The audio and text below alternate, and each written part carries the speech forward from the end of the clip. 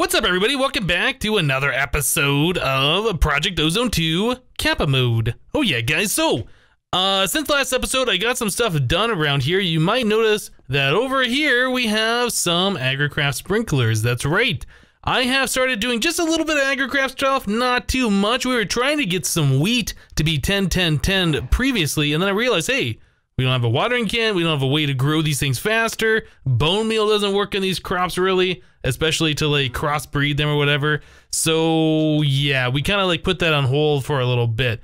But I have made myself a wooden water tank. Yeah, you can store water in this. This will provide water to these water channels. So we have water channels all the way around here, 8 of them, and then we have 4 sprinklers that are sprinkling water down, which increases the tick rate, the growth rate of crops. Although there's no particles, it's turned off by default. These sprinklers are kind of notorious for causing a lot of frame rate lag with all of the particles that they produce. So I guess that's why it's been turned off in this mod pack by default. So I also made myself a infinite water. This is providing water to the water tank, which is providing water to the channels, and the channels are providing the water to the sprinklers themselves. The infinite water is not too bad to make. If I can hover over it real quick, I'll press number 3 on my numeric keypad. That'll show us that it costs 4 buckets, 4 glass, and then a machine housing. The housing requires carbide ingots. This is not super difficult. It is 1 piece of tungsten, which we've gotten from the nether, I believe, or maybe we've got from sifting, one of the two, and then 8 coal makes 8 of those carbide ingots, so that's not that bad of a recipe. It requires brass, which is zinc and copper. We've gotten both of those from sifting, and then these copper wire coils, which is a stick plus copper, and then some iron. Again, not that difficult to make. The hardest part of that is probably the 4 water buckets, which we've been collecting from loot bags, and then we can also make the iron plates to make them. Not really a problem. So anyway, each one of these sprinklers increases the tick rate of the crops, and they do stack. So 4 of these makes it go 4 times faster. I could add in another 4, but I didn't have all the resources necessary to do that just yet. So we left it right there, and that's pretty quick, especially when you use the watering can. We didn't make the watering can previously because it required electrical steel, if I remember correctly. And since then we have made an alloy smelter. So yes, we are able to make electrical steel. So I did that, so we do have a watering can in here somewhere. Watering can, I made clippers. Yeah, we got all these different things going on here. So I was kind of just recording an episode a little bit ago, guys. There's some other things in here we'll talk about, but I just got done recording about 2 hours worth of a video, and then I went to go check out a part and make sure I did something right in the video, and there's no audio. The entire thing had no audio, so I have to kind of like restore back up a little bit and try and do some things. So I'm gonna go over some things that we've done here. One of those things was I was going to make automatic sieve. This is what I want to work on for today. I want to get automatic resources going so we can start the process of making all of our resources coming in automatically. So that means we need more power, we need more sieves, we need a lot of machines to turn cobblestone into gravel, sand, and dust, right? Okay, so that's what we're gonna be working on today. I had to make a bunch of conduits, so I have another infinite water down here, which provides water to this oak barrel. So all I gotta do is spam it with a little bit of dust. I guess it's only compressed dust. Yeah, so if we uncompress this dust and we right click on the barrel, it just makes clay pretty easily. So you need the clay for the conduit binder and things of that nature, so that's why that is there. We're gonna be moving our lava production, and we're gonna be doing some power generation under here. So I added in this platform, I added in another crucible, and I've added in another yellorium block. So we're gonna be moving our lava production over here. We're gonna be piping lava into our smeltery for now until we get better fuel. Yeah, and then the extra lava that we have, we are going to be using to power like auto hammerers and our auto sieves and things like that. So that's the general plan for today. So yeah, if we're gonna be making sand, gravel, and dust. We're gonna need a way to convert cobblestone into those. Originally, I had thought that I was going to use sag mill because you can sag mill gravel and cobblestone into gravel, and then gravel into sand, and sand into dust, right? No, that's not right. The sag mill takes gravel and turns it into sand. So I had already made up some of these things by the time I realized the problem here. So we have 6 machine chassis and 12 pistons, and I've made some pressurized fluid conduit and all this kind of stuff. But unfortunately, this route is not going to work. Yeah, so we need to make ourselves auto hammerers. Or I guess, I don't remember what the name of the item is. It's called an automatic hammerer. Okay, so an automatic hammerer is made with some dark steel piston, weighted pressure plate, and an anvil. Well, we can reuse those pistons. Those are a little expensive because they cost the redstone alloy, or whatever, the red alloy. It's a piece of iron with 8 pieces of redstone. Those get a little bit expensive when you have to make a bunch of them, and I had to make a bunch of those for these machine chassis, but we will get uses out of these later on, so it's not that big of a deal. So anyway, we need to make some of these automatic hammerers. So we're gonna need some Invar. Invar is made from iron and nickel, and I believe we have a lot of iron. Yeah, we almost have 3 blocks of iron at this point. Yeah, all the different resources we've been collecting just from this automatic sieve right here. Each time it sieves something, we get 1 piece of broken iron. So yeah, that is a lot of iron that we're collecting, plus iron that we're getting from the loot bags from our monsters over here and things like that. So yeah, we just need to combine some iron with some nickel, or I guess ferrous, in our smeltery over there to get the Invar. And we should be able to make some of these machines. But I guess the first thing we should do before we even work on making these automatic hammerers, we need to get ourselves more lava production over there. So I'm going to take a transfer node out of here. We should make ourselves an oak drawer, or I guess some kind of a storage drawer. I believe it's 14 logs will turn into one of those. You need to make a chest, and then you can do this and this, one of those. There we go, there's an oak drawer. So we're also going to need to get ourselves a world interaction upgrade. So that requires electrotine. I believe that's also an iron pick, if I remember correctly. I just did this a little bit ago. I'm trying to remember all of these different things. Yeah, unfortunately, recording problems like that, not much you can do about it. So that's not the right thing. Oh, you know what? It's 4 of those and 4 lapis. That's what it was. 4 of those and 4 lapis. Right. Okay, so there's that, this, and then this guy. Cool. So there's our world interaction upgrade, transfer node, a place to store that stuff. Also, I was cooking up over here some pulsating iron. No, conductive iron. Did I not make pulsating iron yet? I don't remember where we are right now. It doesn't look like I have crafted any pulsating iron. Okay, so we can start doing that now. Let's grab 16 ender pearls. We're gonna need the pulsating iron to make item conduit. So there's that, 16 of those. We will go ahead and smelt those down into pulsating iron. Yeah, so the conductive iron that I have right here, we're gonna turn this into energy conduit. The energy conduit in this pack is a little bit, I want to say it's overpowered. I don't know if it's overpowered, but the very first tier, the conductive iron version of this will do, I think it's 30,000 per connection. It's pretty good. We don't need a whole lot of that. I'll just make 40 of that for right now. So we'll transfer our power around with the energy conduit. I think what we're gonna do is make some more of these lava generators. Originally, I thought that we should do an 8x lava generator, make 8 of those things and combine it together. The problem is, if we look at the lava generators here, 8 of those, all the resources go into those, which is kind of expensive, plus a transfer node energy, which requires a little bit of gold, more of these transfer nodes, that's not a big deal. These breath first search things, yeah, that requires a lot of blocks of redstone.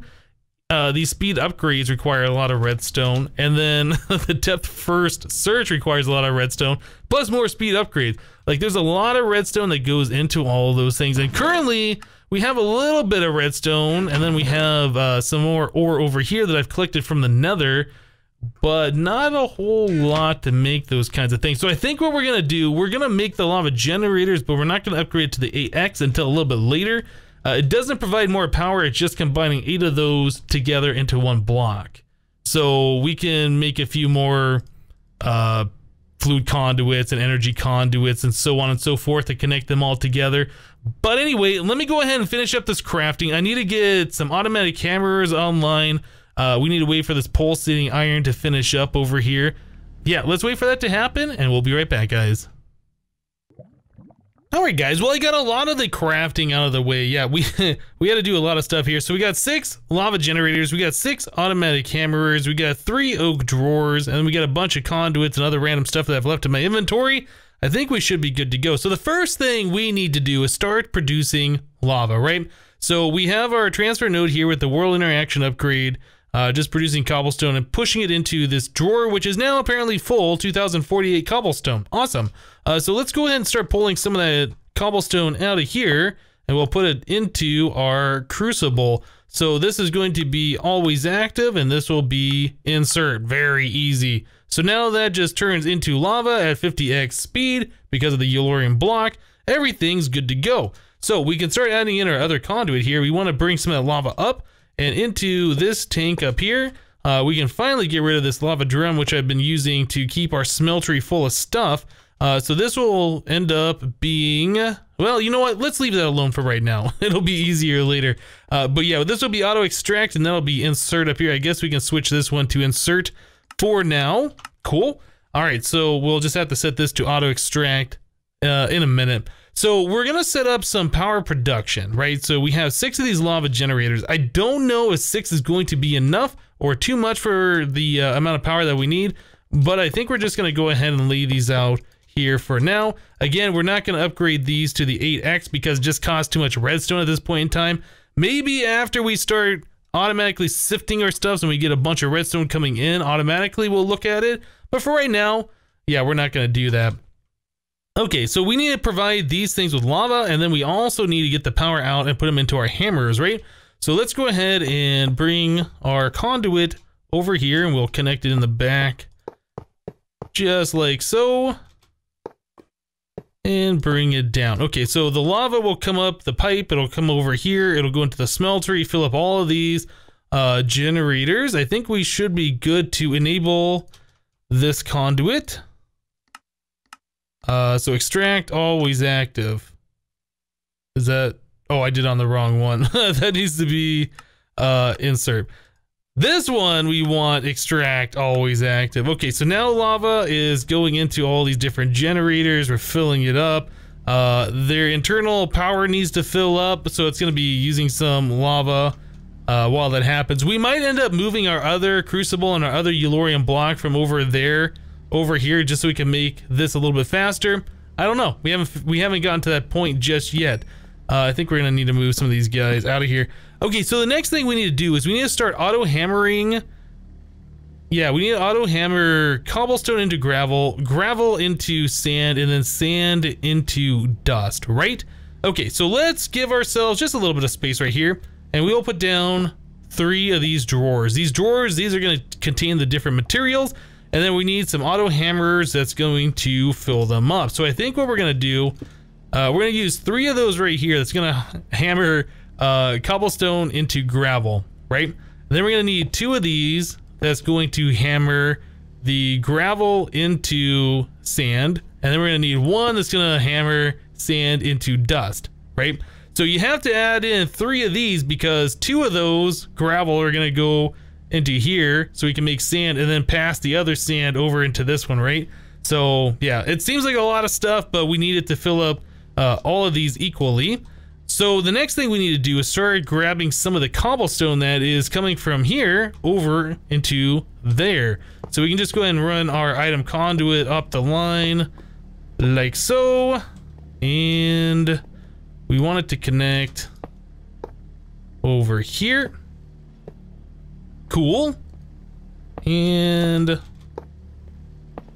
right like that. Okay, so now the cobblestone that is being extracted here is going over here, up the line over, and then we want these going to insert on each one of these on green. Cool. So now all 3 of those should be getting cobblestone in there. It looks like they are. Did they place a conduit somewhere I shouldn't have? I think maybe I didn't. I felt like I placed one. Okay, so yeah, all of these are going in here. Each one of these requires 40 RF per tick, and each one of these generators, are they 40 RF per tick each? Maybe. So we might not have enough power to run everything, but we're gonna try and get this going as fast as we can here, or I guess as easily as possible. We might end up having to move the other 2 lava generators over here to provide more power. We will see how this all goes. Okay, so now that we have this all set up, the next thing that we need to do is extract the gravel from here and put it into this guy. So these need to be set to insert and extract. So I think we will extract on the red channel. I think that should be fine, right? In, out, extract, always active. I need to make sure I set always active on this one as well. And this one will be set to red and then always active as well. And then we need to set down here. This will be inserting on red. Okay, so cobblestone goes in on green, gravel comes out on red, and then they get inserted into here on red as well. So I'll go ahead and hook these all up. It's going to be the same kind of a thing. This one needs to, well, I guess we can do a little bit more. We'll extract on black, right? So the gravel will go in here into the drawer first, and then it'll be extracted on black.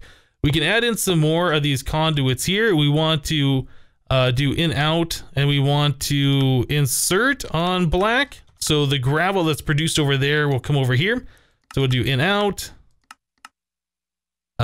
Insert on black. Okay, so then we're going to probably extract sand onto the next color, go into here, and then extract that and put into this one so it makes dust. And then we'll figure out how to get all these things over into automatic sieves. So let me do a little bit more conduit work here, and we'll be right back. Alright guys, so as I've been working over there, making a little bit more progress, I noticed that there were some cows that have spawned over here.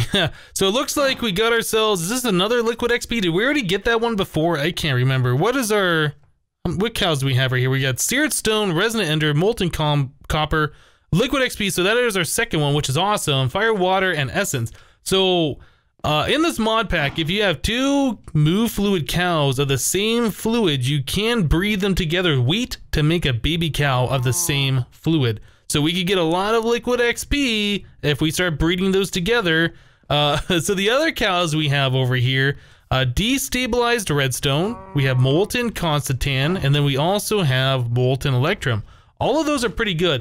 The problem with the destabilized redstone though, you would think, oh, that's free redstone, right? Yeah, unfortunately, there is no way that I know of that you can cast out destabilized redstone into redstone blocks.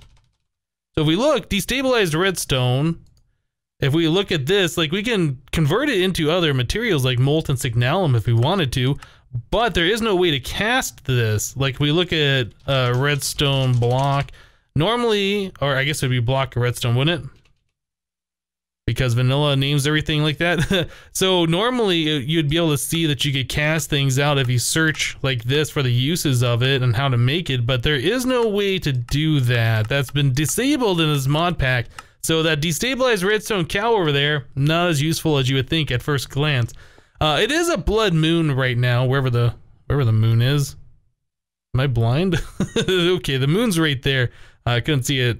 So the moon's right there. So another thing that has happened is we have 2 of these white stones now. I charged one of these up off camera between last episode and now. So if you have a charged white stone and it is a blood moon, you can just cue that onto the ground with your magnet turned off so it can stay on the ground. You can cue that onto the ground. You can see that it gets red particles. That'll turn it into a bloodstone. Now remember, to make the white stone, you need the uncharged one. It has to be a full moon. You have to be standing on a solid block, and it has to be just after midnight, and then it starts charging up, right? So once you have a charged one, you throw it on the ground during a blood moon, and then you get one of these guys, a bloodstone. So these bloodstones require charges, and you charge it up simply by killing, I think, monsters or animals or whatever. We'll just kill a zombie here so you can see. So I killed that one, and you can see it has a charge of 1. After a certain amount of charges, you start getting a regen effect by having that in your inventory. I think the maximum amount of charges is 400, and you get like half a heart every second or every half second. Like, it's a very fast regen effect. It's not like the regen potion. It's a slightly different regen, I think. But anyway, if you have 2 of those, you get 1 heart every time. You have 3 of them, you get 1.5 hearts every time. You can stack these and it gets very, very OP very quickly, but it does take a little bit of time to charge these up. So 400 kills for a maximum charge 1. If you die with it in your inventory, it loses all the charges. If you have 3 of them in your inventory, you lose all the charges in all 3 of them. Yeah, so it's just something to be aware of. But we'll keep that on so we can charge it up over time. So this is mostly set up over here. I wanted to kind of turn this on while you guys were here to make sure everything's working. So yeah, I got the gravel, sand, and dust in here. They're all locked, so that's just the images. There's nothing in here except for the gravel, or I'm sorry, for the cobblestone. Let's add some power, right? That should get this thing going. So we need to put a power conduit on each one of these guys. And see here, these things turn on because these conduits do have an internal power buffer. You can see it's 30,000 RF. So we'll go ahead and run these up like so. Just follow along the same conduit. We'll keep this looking nice and clean. And that should turn on these auto hammerers.